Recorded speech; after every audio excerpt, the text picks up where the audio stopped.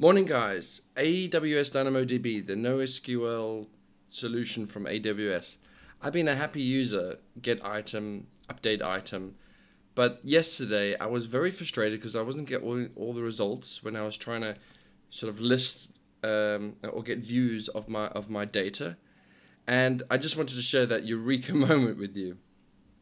So the important thing here obviously is to realize that in my particular table here, I have 103. So when I was getting results and I was counting them, that was less than that. That's where your problem is, right there. So the confusion is that when I was listing for a particular UUID, it was coming up in a query, which is indexed, but a scan is different. A scan, in my understanding, is no different than if you just grabbed everything yourself and then looked yourself. It doesn't do anything clever in the background in DynamoDB.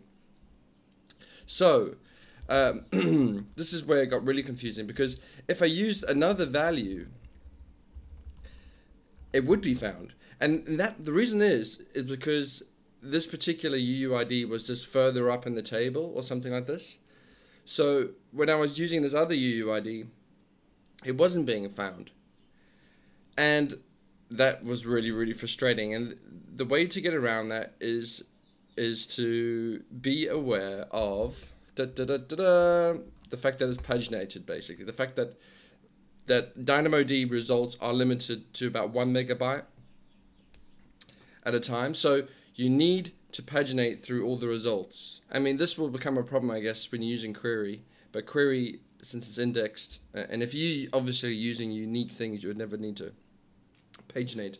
But if you were querying against an index field of like status, where lots of records could be, done or new, have some sort of label like that, you would need to paginate even with the query results. So this is the thing you need to be aware of, this last evaluator key. And I did write a recursive function with the help of Node.js. And it's obviously using promises, and you're probably thinking to yourself, well, oh my gosh, this is hairy. Why use JavaScript at all? Well, using DynamoDB with the AWS DynamoDB document client, it's just the easiest way to work with DynamoDB. So much easier than all the other languages. CLI, Golang. It's so much easier to work with. I mean, JSON is like a native thing to JavaScript.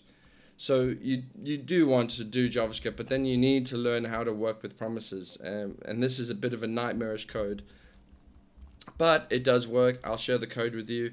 And now I'm getting all the results. So yeah, DynamoDB, if you're missing values, this is no doubt what the problem is. So if you found this useful, please like, please subscribe. And if you know better, please let me know. Cheers guys, have a nice day.